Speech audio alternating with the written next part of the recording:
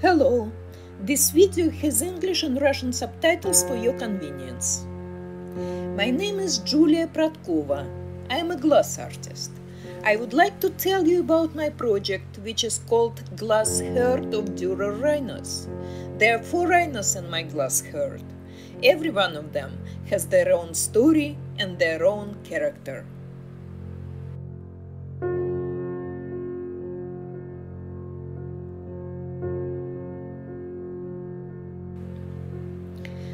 I would like to show you my own glass technique.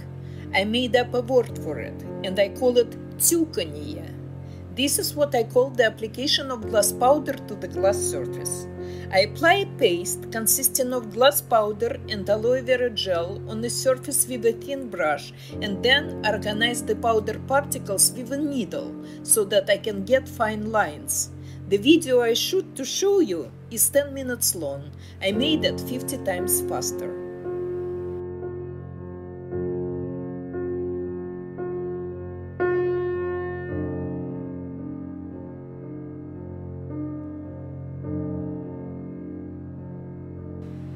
Please try to imagine a rhino. Can you do it? This is because you have seen this animal once. But Albrecht Dürer never saw a rhinoceros. He used the description of his contemporaries to create his rhinoceros. It was 1515 and Dürer created a masterpiece. As far as I understand, Dürer created the design of the rhino, and the woodcut itself was cut by the craftsman. Just look at this beauty. This splendor. The engraving is 23.5 by 29.8 centimeters in size. I still don't understand how you can create so many details in such a small area.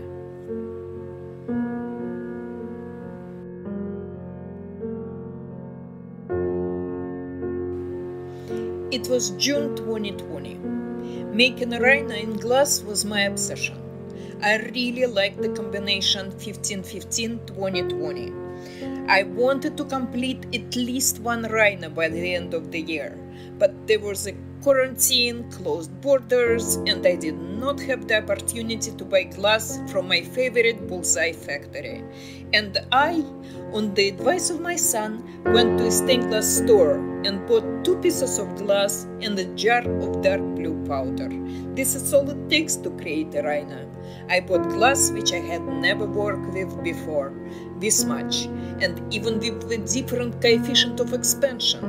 Maybe it will work out, I thought. And it started at random. I named him Borzый, which means shameless in English, because he just burst into my life. When I started the first rhino, I was very worried. And almost immediately it became clear that I would not be able to accurately reproduce the design. I enlarged the original to 200% and still I couldn't get it right.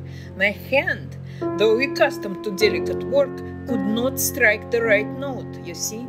But I wanted to make a rhino, and I decided to continue. I also bought a headpiece magnifier and worked with 2 times magnification. Note that the lower lip was missing in the head of the rhino. I could not do it and postponed this process until the very end. When I got close to creating the lower part of the belly, I was horrified by the subtlety of the details. I naturally did not know until the very end of the work if I could finish the rhino. Will I succeed? I felt like a pioneer in the unknown expanses of Albrecht Dürer fantasy. And the miracle happened. I physically felt that my lines were becoming thinner and more delicate, and I can recreate the most complex details. Almost from the very beginning, the rhinoceros chose to be stubborn, and the work proceeded too slowly and was very hard for me. I told myself, this rhinoceros has a character of its own. I don't need meek rhinos. And so, when the rhino was finally finished, I came up with the text for the work. It sounds as follows. This work is called Rhino number 1. It is a recreation in glass of the famous woodcut by Albrecht Dürer created in 1515. Albrecht Dürer never saw a rhino. This design is the result of his imagination. This work is a tribute to a genius. Glasswork and Technique by Julia Bratkova, Montreal, Canada, 2020. I found it necessary to place my monogram onto the work as well. This text will remain the same for the two subsequent rhinos. Only their names will change.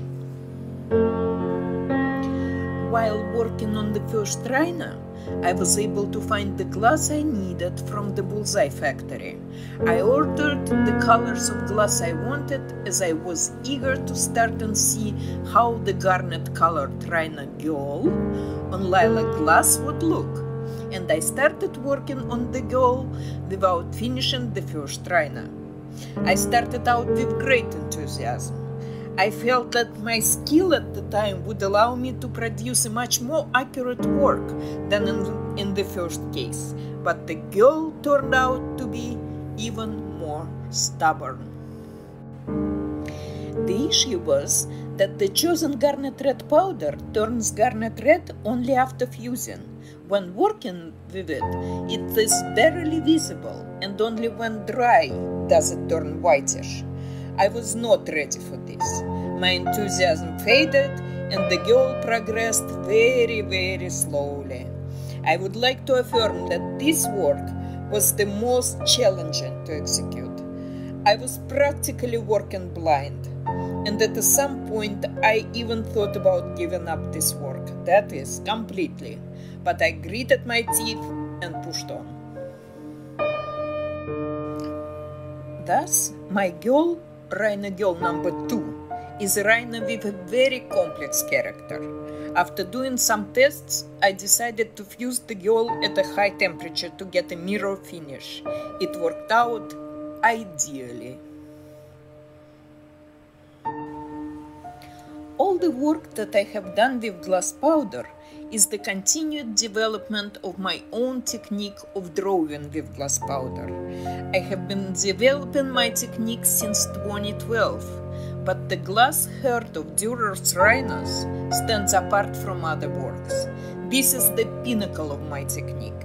These are the more difficult works I ever done. This project is like my Mount Everest, so that you understand the complexity and importance of the work for me. I completed the goal by mid-December 2020.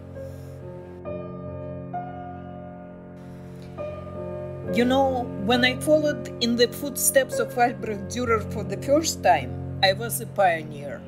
The second time around, I already remembered the road and walked it almost blindly. Many times I lost my patience and concentration. This path through the Rhino reminded me a long journey. Tired, you walk, stumble, fall, get up again, and walk. Why did I name the rhinos girl and boy, although they are absolutely identical? Well, that's my imagination.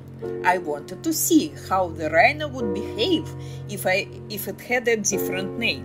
And I was right. My girl has a very complex character. She is stubborn, capricious, and beautiful.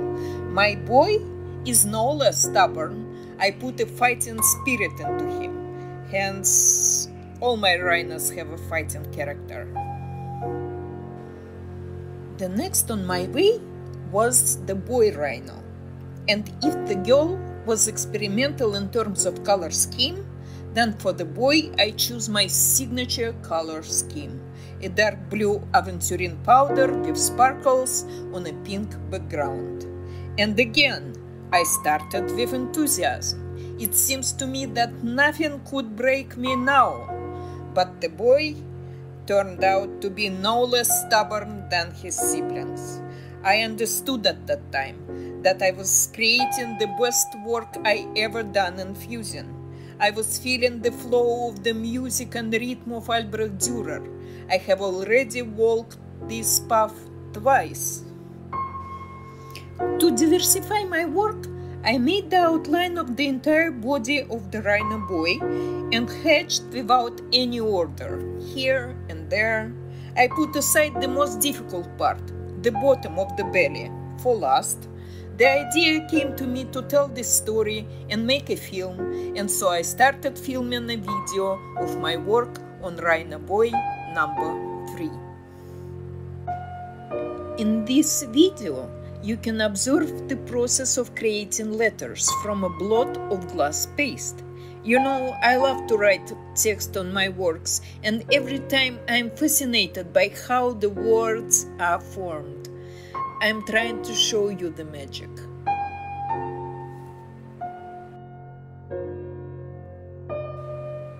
The 2 previous videos of my work were accelerated 10 times.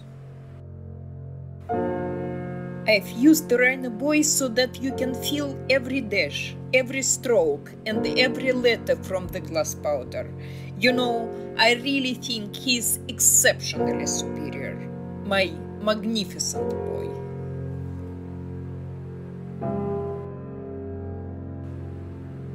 The size of each of my glass rhinos is 33 by 43 centimeters.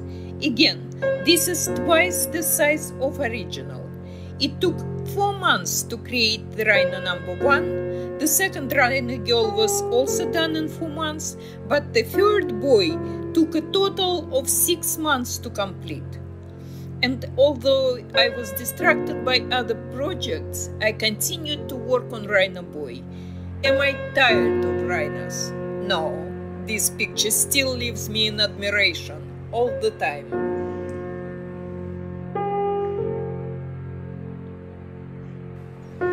Before I show you my mosaic, let me briefly summarize all the above. I have recreated 3 Dürer rhinos in glass. I watched my skill grow. I made my way through the impossible forest. I succeeded. I am very pleased and proud of myself. You see, there is a very subtle point here. If you draw the drawing yourself, you have a much greater degree of freedom. In my work, the accuracy of execution played a very important role. I wanted Albrecht Dürer to like my rhinos. They are thick and weighty, and they each weigh around 2 kilograms. You can touch them and pet them.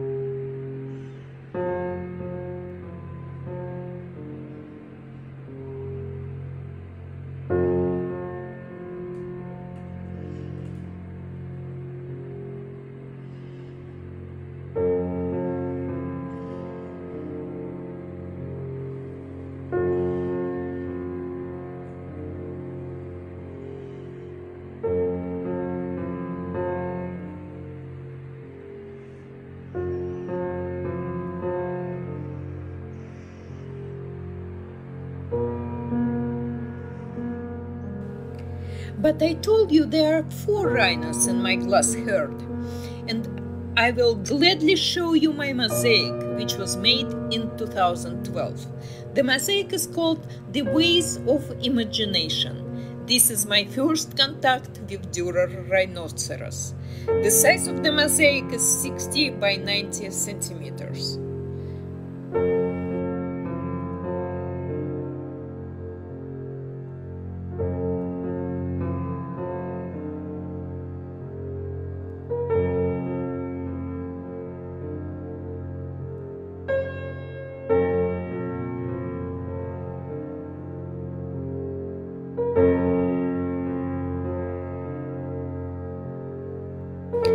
In conclusion, I will say that it was a unique experience, and I still think about making another rhino. Orange on a cornflower blue background, but not just yet. Long live Dürer rhinos! Hooray! And thank you for your attention.